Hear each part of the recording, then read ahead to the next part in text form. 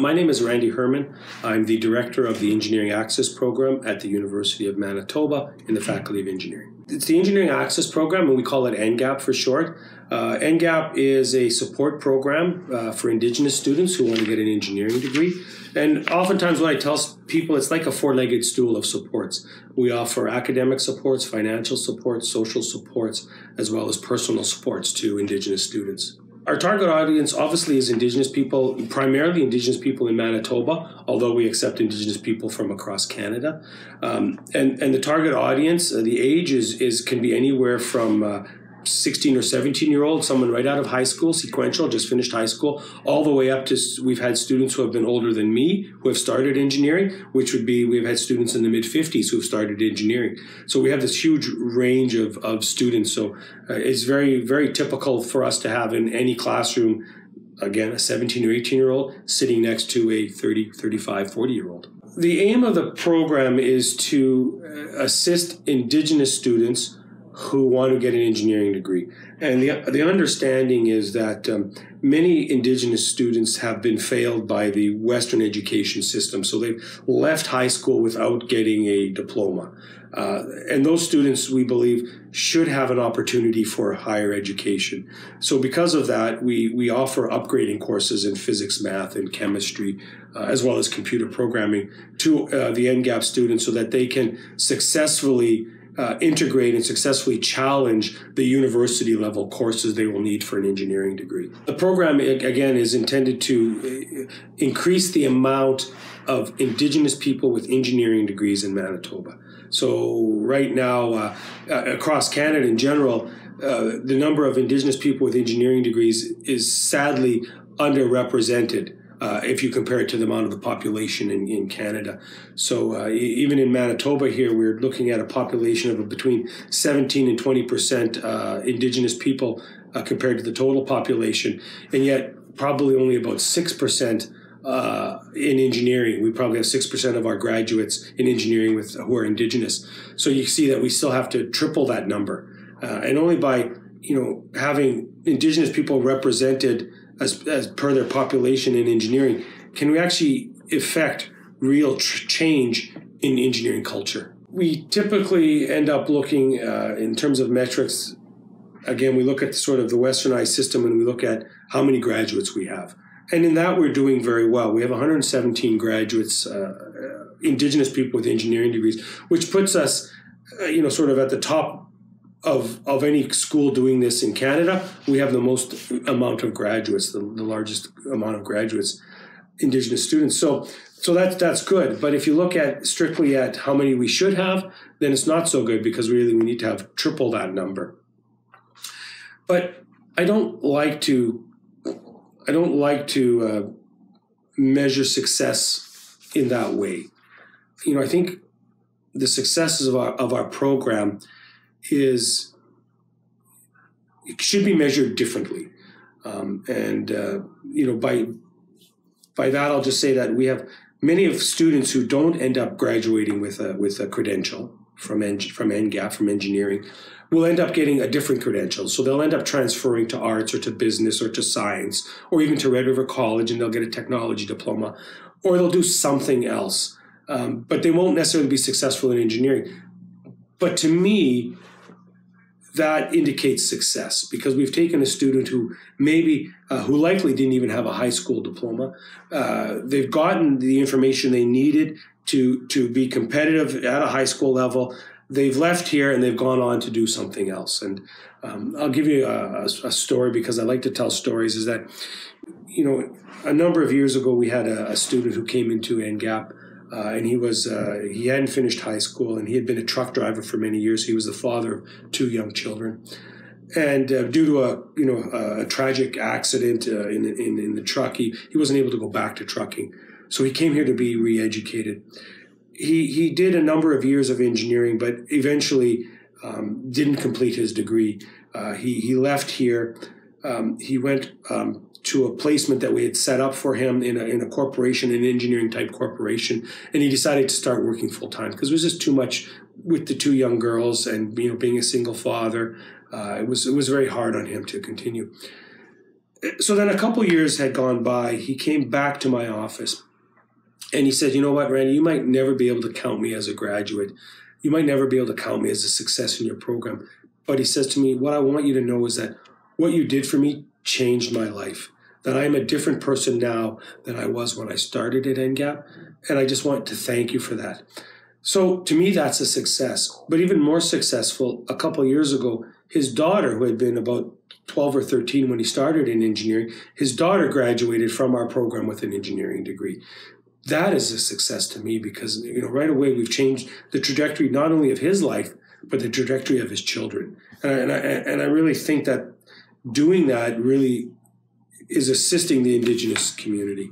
We have, there's a high demand in two ways. First of all, there's a high demand for our graduates. We're well known across Canada in the engineering community, and we have corporations from across Canada coming here solely to speak to our students, to try to get our students to work for their companies during the summer, but also to work for their companies when they graduate. But there's also another demand. There's a demand to get into the program. When I first started here, we had about 40 or 45 students in the program over the 4 or 5 years of engineering. But now, last year, we started out with 81 students. So we've actually almost doubled the size of the program in the last number of years. We often get feedback. Our graduates are very invested in ENGAP. And they will often come to me and ask me how things are going, and ask me what's going on, what's happening in the program, how many students we have, how many graduates we have. They're all very, like I said, invested. They want to know what's happening with the program. So we have that. We're well received in the engineering community in Manitoba. Most of the corporations, engineering corporations, know about ENGAP and want to have ENGAP students and graduates working for them. And we're also well received in the Indigenous community. Many communities now know about ENGAP, and if they know a student wants to get an engineering degree, they'll say, in order to be funded, you'll have to go through the ENGAP program. I believe it to be yes, and again, obviously I'm the director of the program, and I can't say anything else but that. So it sounds sort of self-serving in a way, but in the larger aspect of things, in the last number of years, I sit on a number of national committees because of this program, because I'm director of this program. I have worked with about half a dozen different universities across Canada who are looking to start a program similar to ENGAP, or at least starting to think about engaging Indigenous learners in the engineering fields, in the engineering undergraduate engineering education areas. So that sort of shows me that if people are coming asking me my opinion about things, that there's an understanding that this is a high quality program doing something that many other places, many other institutions aren't doing. When I first started in ENGAP 18 years ago, I think I had a very narrow definition of Indigenous education, and that was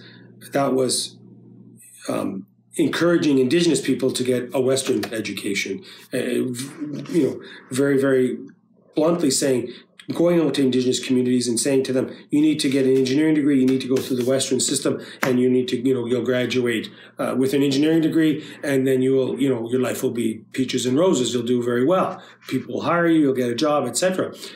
But as I've matured and as I've worked with many community members, many Indigenous elders, I've come to realize that what I'm doing is sort of only half of what needs to be done. Certainly it's appropriate and it's helpful for Indigenous people to get a Western education because that's the system we use. But there is also a huge opportunity for us to educate non-Indigenous people about Indigenous culture. And that's one thing that I'm starting to work on now here in the Faculty of Engineering, is getting people to think about getting engineering professors and other non-Indigenous engineering students to think about Indigenous culture and to incorporate it into their classrooms. Tomorrow, I'm working in an engineering professor's room. I'm taking our Carl Stone, one of the Indigenous leaders here on campus. We're going into a classroom of non-Indigenous students, and we're going to talk to them about indigeneity. We're going to talk to them about Indigenous learning. We're going to let them know what's happening. And one of the reasons we're doing this is that I know when I graduated from university, after I graduated, I worked as an engineer. And in my first couple years on the job, I was in no fewer than 6 First Nation communities. And if I had not had an Indigenous upbringing, I would have been very ill prepared to be in those communities. And so I'm thinking that many non-Indigenous engineering students here do not have that type of background, and they will be unprepared to work in Indigenous communities. So as a education institution, it is our role to make sure that these students, non-Indigenous engineering students, are prepared to work in Indigenous communities and prepared to work with Indigenous people. Yeah, I definitely see it as a hybridization. And I would say that when I first came to the job, my idea of helping and assisting Indigenous people getting engineering degrees was very much looking at it from a Western point of view, right? And that a very Westernized point of view. But then as I've grown and started thinking about, well, it's all the changes don't need to be by Indigenous people. Non-Indigenous people have to change as well. And I think that's looking at it from a more Indigenous way or a hybridized way. I think right now we may be a little bit ahead of the game. The University of Manitoba and the Faculty of Engineering, we may be a little bit ahead of the game in the sense of bringing Indigenous knowledge into the classroom and making sure that, non-Indigenous people who are graduating from the University of Manitoba understand something about Indigenous culture, understand something about the Indigenous worldview. But I think other institutions are quickly coming on board. And what I think will happen in the future is that there will be a closer integration of Indigenous knowledge and Western education in any degree areas at almost all institutions across Canada. I think that's the way it's going. Some of the resources we need